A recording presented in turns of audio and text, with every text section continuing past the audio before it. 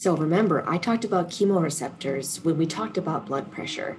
So we're going to put together the same stimulus.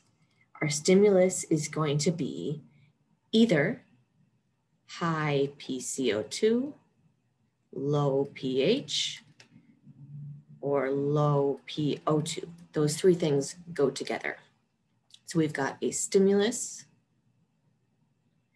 that's going to be detected by chemoreceptors.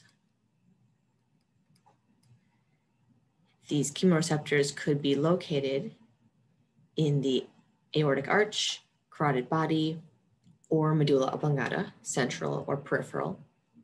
Either way, this signal is going to be transmitted to the medulla oblongata. Where in the medulla? Well, our respiratory center,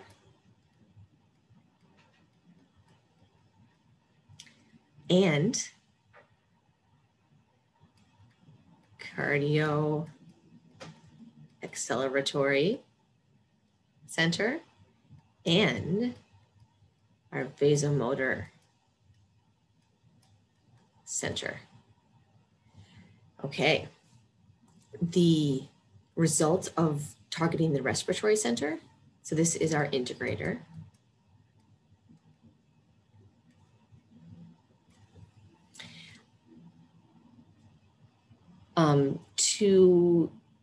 Then we'll have targets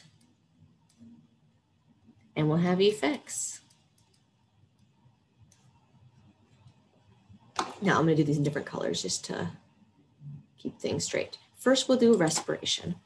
Respiratory centers of the medulla oblongata target our, let's just put respiratory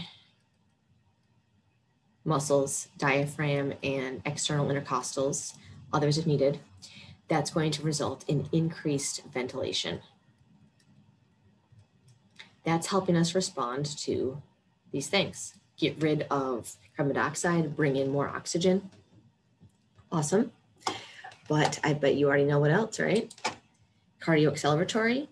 This is going to target our heart muscle. Vasomotor. This is going to target our blood vessels, the arterials primarily. So we've got increased cardiac output via heart rate and contractility. And we've got increased resistance, increased vasoconstriction, total peripheral resistance. Vasoconstriction is happening.